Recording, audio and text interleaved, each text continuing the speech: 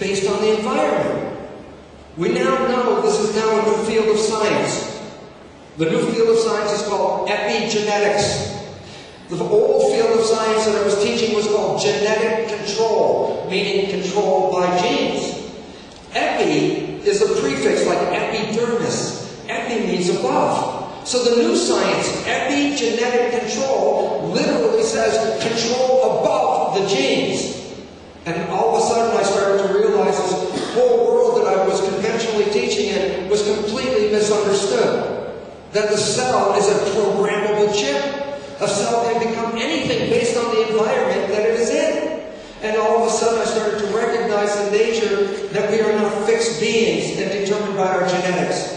That we can change our genetic expression. It is now recognized, a very interesting fact.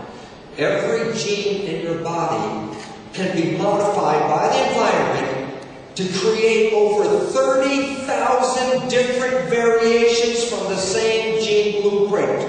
Meaning, you are not fixed in any sense of the term. You can change your genetics anytime. But what was the change coming from? It was coming from information from the environment that was then decoded by the cell membrane and then sent to the nucleus to change the genetics. Then I realized that my life wasn't controlled from within. My life was controlled from the outside. Then I started to recognize that the function of my brain is the equivalent of the cell's skin, to read the environment and then adjust your biology to match the environment. The biggest part of my whole life change came that one night in 1985, at the moment I wrote that definition. Because at the moment I wrote that definition and realized what it meant, I also realized this, that I am not inside this body, and you are not inside your body.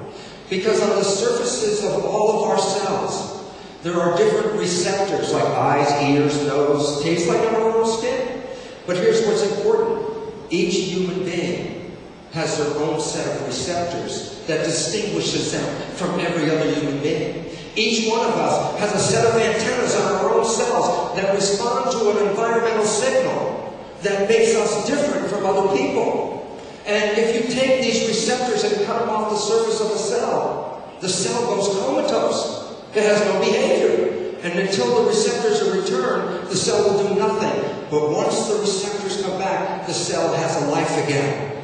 The relevance? I recognize that my identity is not contained within my cells. My identity is something out in the field, that my receptors translate my identity into my existence. It was so exciting that at that time I had read about the new science of life from Rupert Sheldrake. And it was fun because years and years ago I wrote Rupert and said, this is an amazing mechanism because it takes your morphic fields as information and translates it into biology. And the relevance is that it's a two-way street. Information comes in through these receptors and information is sent back into the field. And all of a sudden, at that very instant in time, that instant for me that was about a millisecond, I realized I'm in here, I'm out here. And the significance of that was my life changed in that 1 second. Not spiritual, all the way up to those 40 years. And in 1 second, I realized the requirement of spirituality because my identity was outside. So if my body died, my identity never was altered because it was always outside in the first place. And it changed my entire life because I started to recognize spirituality as a functional element of our biology. And all of this started to put together, and I started to recognize a new meaning of biology and life. Rather than teaching, which has been changed right now at the front edge of science, but the public has no awareness of this because the public still has the awareness they are victims of their genetics.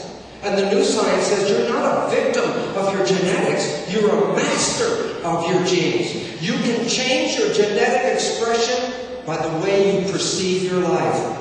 If you change your perception, you change your biology. And all of a sudden, if you can understand the notion of this, you are free to create anything you want out of your life on this planet.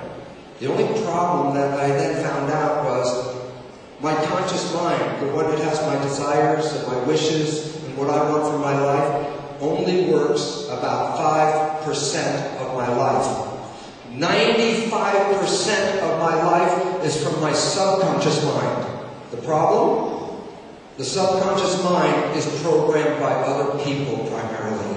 So the beliefs in your subconscious mind are not your beliefs. They are downloaded from your teachers, your experiences of life. So all of a sudden I started recognizing why people have trouble creating what they want from their lives is because you create from your conscious mind, but biology reveals that it is our subconscious mind that controls our lives. And now I've recognized also that if you change and rewrite the beliefs of your subconscious mind, you rewrite your life. You are not a victim. Again, you are a master of this world that we live in. And the relevance is that we all of a sudden enter into a new realm of biology, leaving behind the mechanistic, genetic component of life and opening up to the reality of a spiritual existence and an experiential existence that shapes who we are. That we are far more powerful than any of us have ever imagined us to be. And that soon, when this information gets to the public, when the public realizes that they're only victims of their beliefs, and that they can change those beliefs, then the world will change. And I'm very, very, very optimistic, extremely optimistic about the future. For this reason. We're changing our world. It's very obvious to everyone right now. We're in a state of an evolutionary upheaval.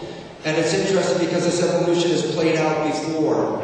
And it's a fractal image because nature is fractal in its geometry. And fractals are important because the math of fractals is the math that proves as above, so below. Because math fractals reveal that nature is built on repetitive patterns over and over again. And the answer is, how will we survive? And the beautiful part about that is we've been told through our history, the answers lie within. It is true. Because inside your body, you are 50 trillion cells. Every cell is a living entity. Every cell has, virtually every cell in your body has every function that you have. Every cell has a digestive and a respiratory and an excretory system, a nervous system. Every cell has an immune system. Every cell is a miniature human being. And why is it relevant?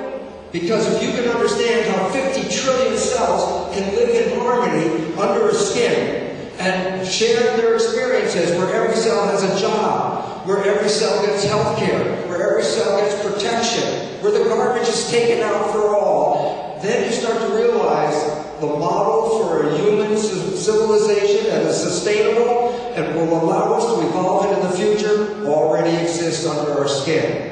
And all we have to do is now study deep within ourselves and go inside to get the answers for the outside. Thank you.